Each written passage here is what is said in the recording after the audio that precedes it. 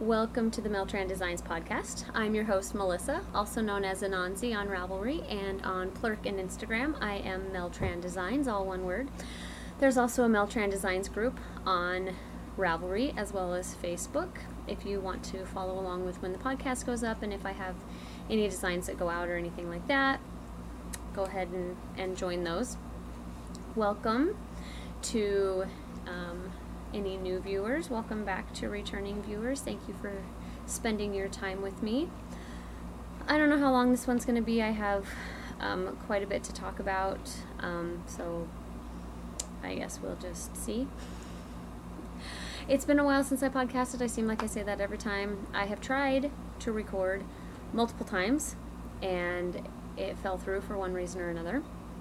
So even right now it's 11:25 at night on Sunday, July 19th, 2015. My kids are actually asleep, or well, laying down outside in the tent out front. I'm going to sleep on the couch tonight to make sure I can hear them, because this is the first time they've ever slept outside alone. So, and all we have really is a front yard. It's fenced in, but still. Anyway, so I decided, you know what? Quinn's asleep, Jake's asleep, the kids are outside, the house is quiet, I'm just going to record really quick. So anyway, let's see, do you like my upside down clock right there? Kyan got that for a birthday present, and she's colored, you can see like half of it, and somehow it got turned around. So I don't even think it has the right time on it right now. It's just kind of there tick-tocking. All right, I hope you've been well. I'm going right into happenings this week, these last couple weeks. I don't know, nothing that stands out. The kids have done swimming lessons. Eli did his not this last week, but 2 weeks before that, and then the girls have had it this last week, and they'll have it this coming up week. They're all doing well. I started a new workout routine, so that's been fun. I've done one whole week of it so far. Let me think. I know, I'm saying I'm just trying to think. Nothing important that is standing out. The kids go back to school in about 3 weeks. 3 weeks from tomorrow, actually. Yay.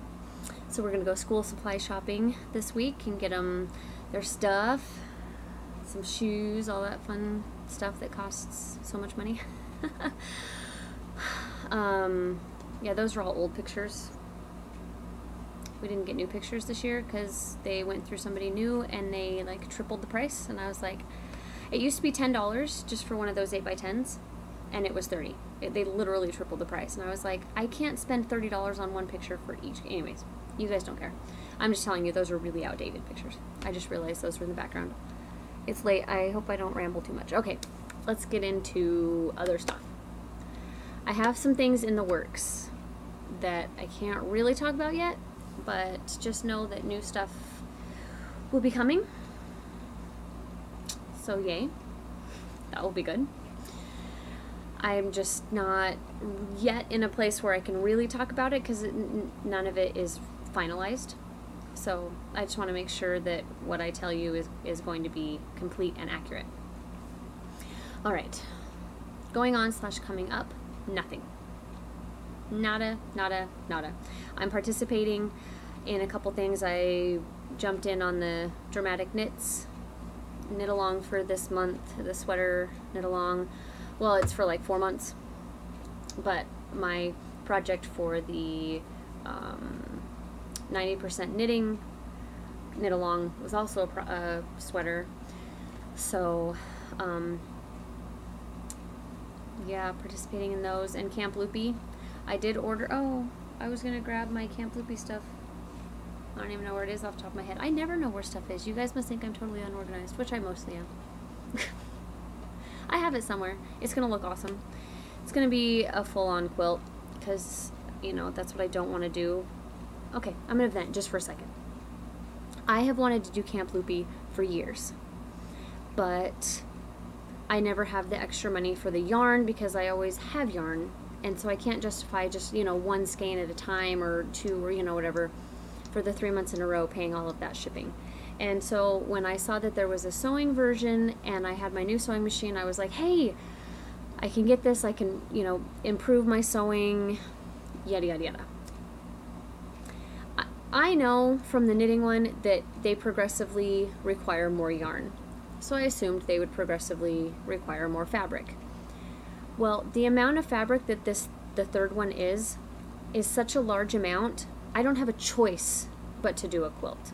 Like, and I'm doing a rag quilt for Anansi's birthday for this month because I was like, hey, that's totally cheater. I don't have to do all the little, you know, perfect squared edges because with the rag quilt, the edges stick up around the outsides and you clip them. So there's a lot of fudging involved, and I didn't want to do the bias tape around it, and so I'm leaving raw edges on that as well.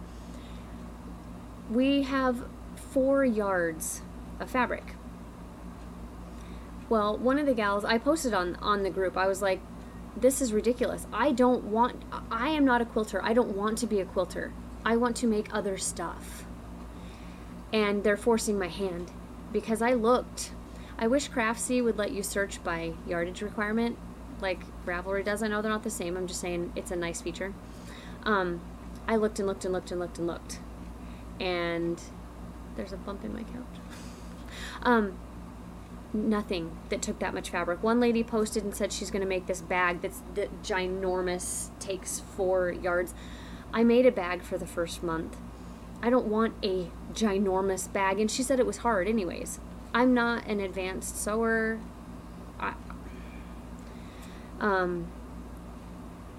Lisa suggested maybe like a shower curtain.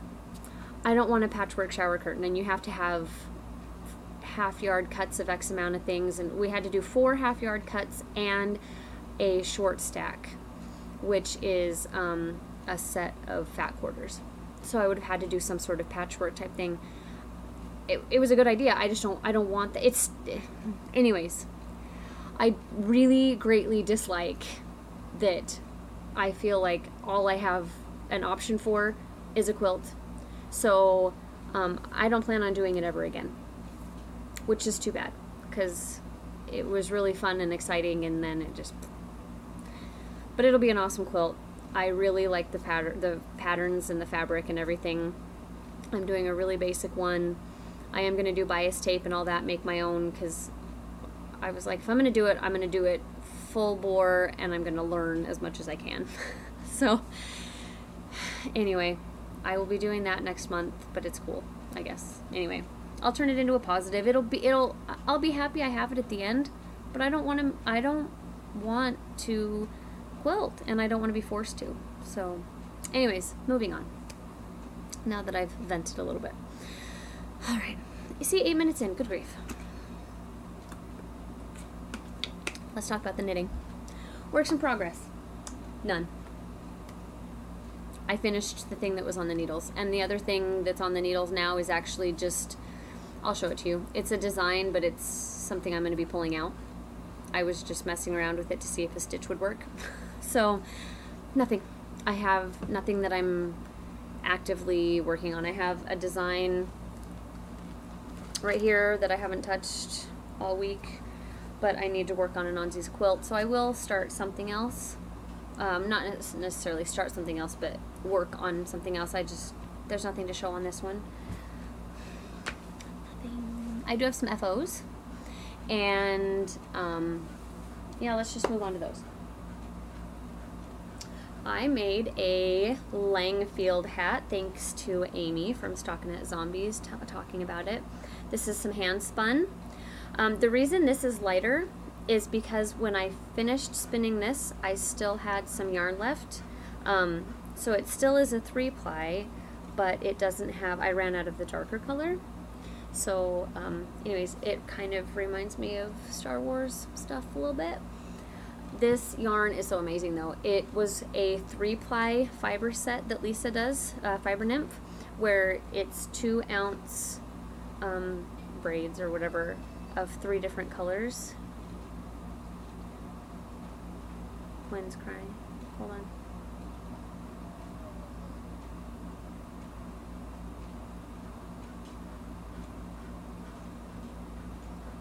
Oh, I think she dropped her binky. Should I run and grab it or stop this? I don't know how to... I'm using different software. Hold on.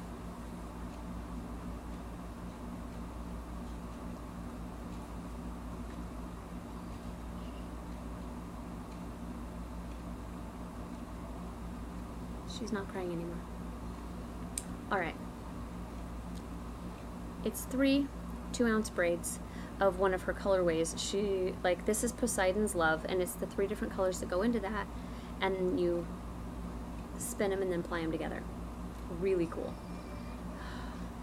I ended up with chunky yarn because it's merino, and I don't like spinning merino, but I'm happy to have this. So the way the hat goes, you make this triangle, which it's a paid for pattern. I'm not going to give away too much.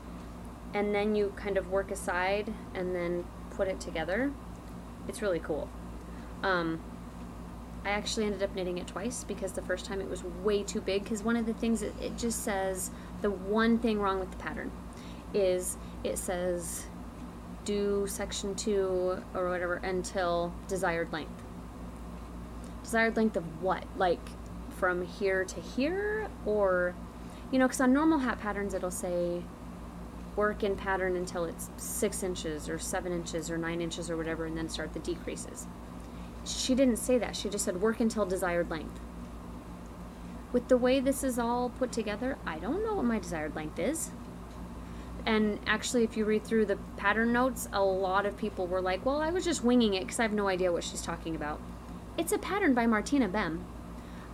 I honestly expect more from her because she's a very established designer and she's written very good patterns. I mean, I've made hers before, and that one section was quite lacking. So, but I figured it out after knitting it twice. Just sit tight. I'm going to run and give her her binky, and I'll be right back.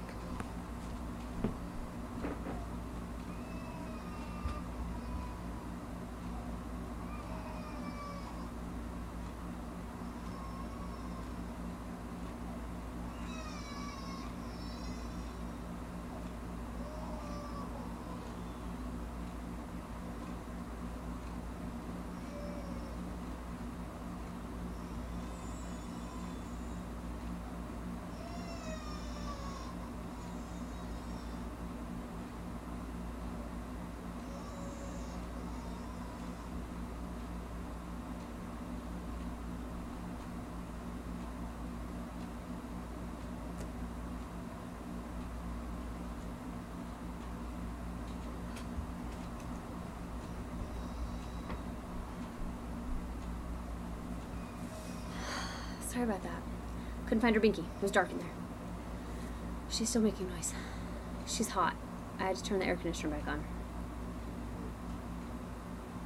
She always just goes to sleep. Of course I'm recording. It's the one night that, I apologize. I'm a mom. What can I say? Hat. Good. Langfield. Martina Bem. I was going to show it to you. Okay. Let's just wear it like this, right? What I do is just kind of fold it over. And so I can wear it like this with the lighter part in the front, or what I did was there's this side where it comes like this, and that looks kind of neat towards the front too. Kind of gives it a different look. So anyway.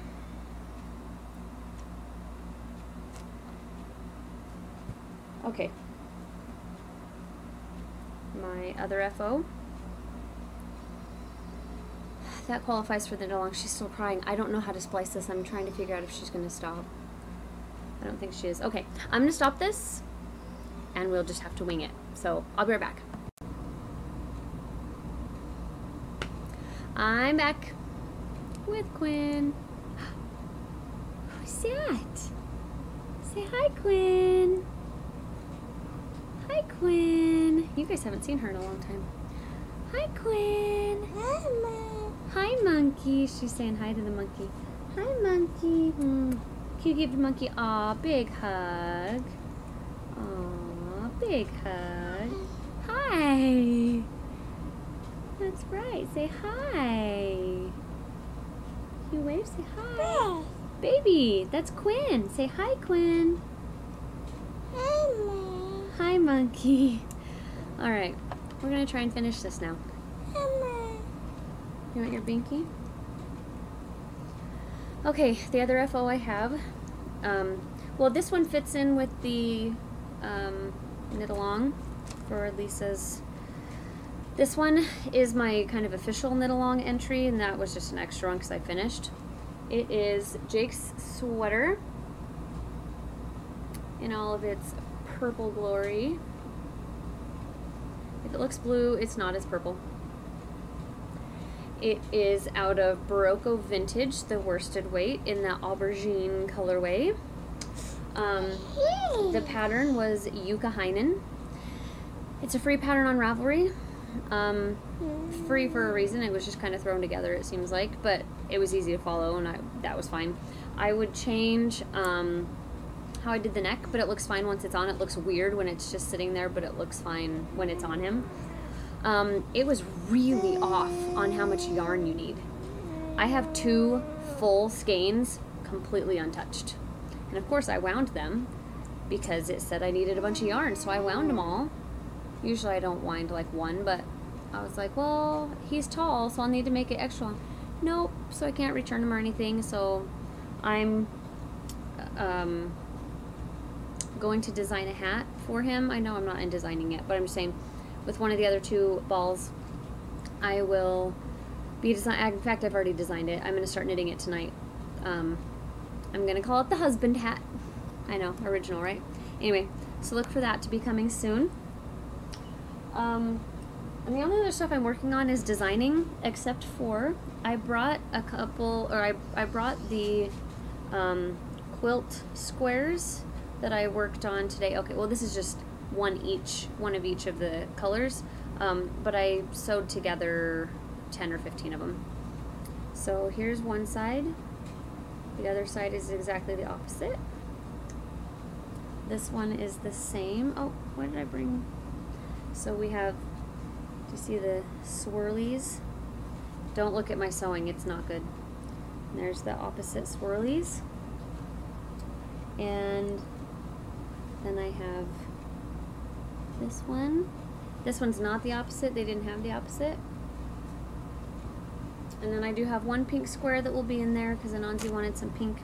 And there will be a square that has an applique. Well, and on the pink square, some of that blue is going to be an applique A. And on one of those squares, there's going to be a pink daisy with a yellow center because we had to do a bit of applique. So that'll satisfy that requirement. This design stuff I can show you. The beanie that the kind of slouchy hat that I've knit a couple of recently that I've said I can't show. I did knit another one. That's what I just finished. I can show the yarn that I used, but I cannot show it because I've decided that I'm going to submit it to Knitty, but and they say that in their guidelines you cannot have shown it anywhere. So I won't be showing it until I get rejected or until it shows up. If it gets rejected, then I'll just be passing it off to you guys. Yeah. All right, so I've been knitting on this. It looks like a sock, but it's not. It's leftover 716 yarn that I have enough to make a pair of socks. It's just some stitch pattern messing around, and then this is kind of a pointy chevron-y-ish kind of thing. Totally just messing around to see what works with self-striping, and I already had it cast on because I tried something a long time ago, and I was like, hey, look, it's already on the needles. So that's nothing. 2 of these are actually kind of the same thing. This is just some scrap yarn,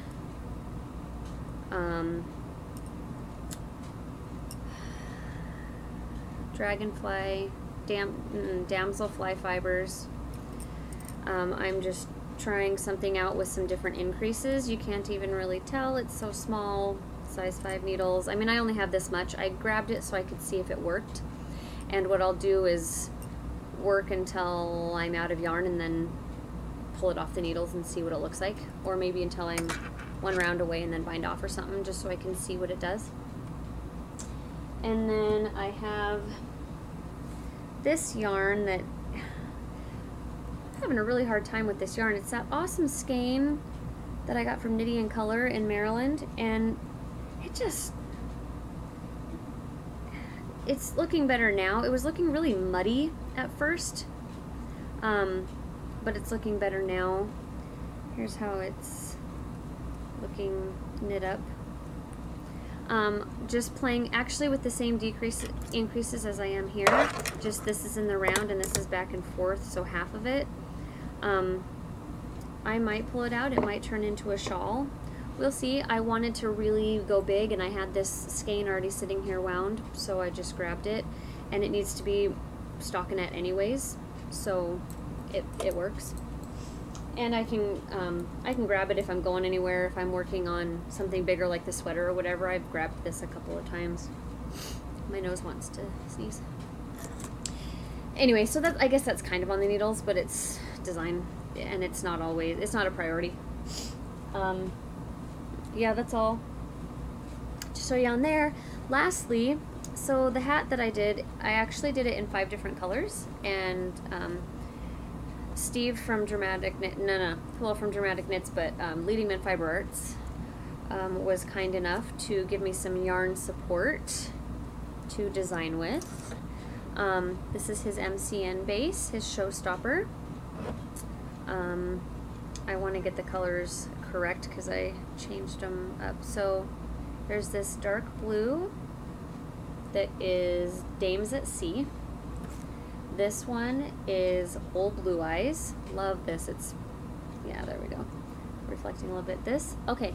He sent me a picture of 2 different sets that he had.